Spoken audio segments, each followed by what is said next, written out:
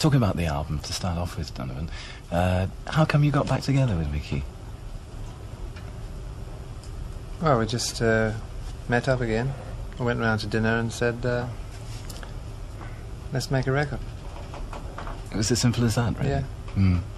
Did you enjoy the partnership again? Yeah, we had a good time, Mickey and I, on this record.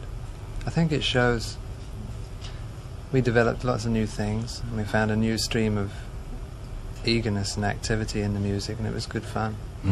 How long has the album in the making?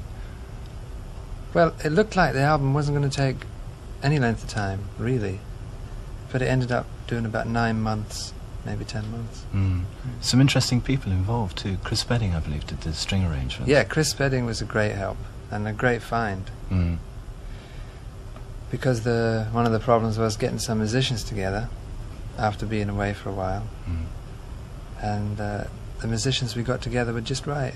It was a great mix. Who have you used, in fact, on the LP? Well, Chris Spedding, who plays guitar and wrote all the arrangements, with nods and grunts from Mickey and I, where the strings should go up and down.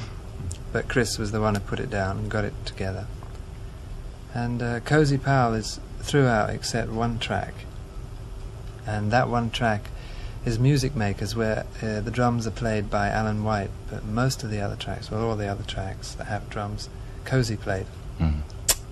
And Cozy was great, and it just fitted fantastic. On one track, perhaps two, I think just one, there was Dennis, who's in Cozy's band at the moment. He played bass on the one track. That's The Beast, about to be formed, or is formed, about to surface. And Philip Chen played bass on a couple. But then another great help was Rabbit, John Bundick. Right, yeah. Rabbit. I think that's his real name, John Bundick. But Rabbit is really good fun. It reminds me of Sean Phillips, who I used to play with, the Texan. Right, yeah. Well, Rabbit is long and lanky and easygoing and plays great country piano. And he played a lot of keyboard, or nearly all the keyboard. So it was good fun. It was a good team of people. Yeah. How many songs did you have for the album when you actually came to do it? Have you been writing a great deal lately? Well, I had all the numbers that I wrote from the last time I made records till now, plus some fresh ones. But it was good what Mickey said, let's work for very fresh ones, the newest ones you can get. Let's not do any oldies. That means just maybe 6 months old or 3 months old. But there was a bunch of songs. There always is a bunch of songs around. Because it's been a long time since you recorded, hasn't it? Yeah, it's been a few years. Yeah, and in fact it's been quite a long time since we've actually got to see you, because I saw the in-concert programme you did for BBC Two. Right. What are plans in terms of concerts for the future? Well, I want to tour everywhere that I ever toured. I want to tour, maybe not so vigorously in so many cities at once, but time over the years has got to be a little longer for me, and I'm appreciating how to stretch time and spread things out. So perhaps I'll be touring everywhere in the end.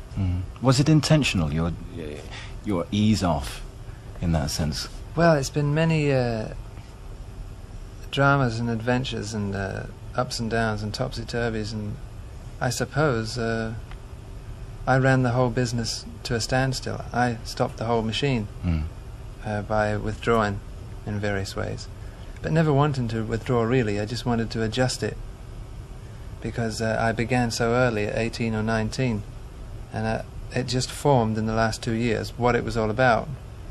So now that I've got the pieces together in a way perhaps that I can control, that's why I want to come back now, make records, tour, and do everything at a leisurely pace and enjoy it. Yeah.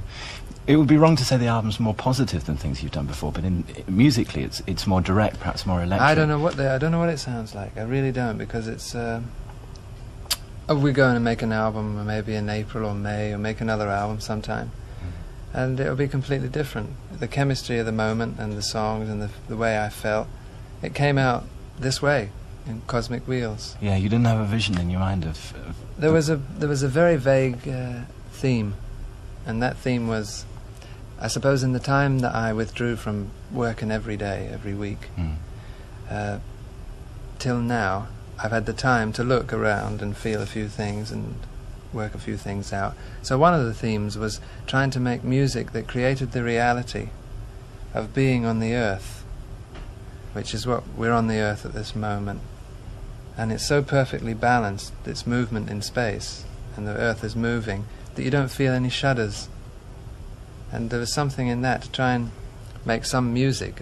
We sort of developed it on Cosmic Wheels and made a few other tracks like it in a way. And I dropped a lot of the songs that were making it definitely a cosmic theme. But it was something to do with the Earth spinning, hence the artwork, all spheres. And it's a strange reality, being on the Earth, really being on the Earth, spinning away through the space there. So it was something to do with that.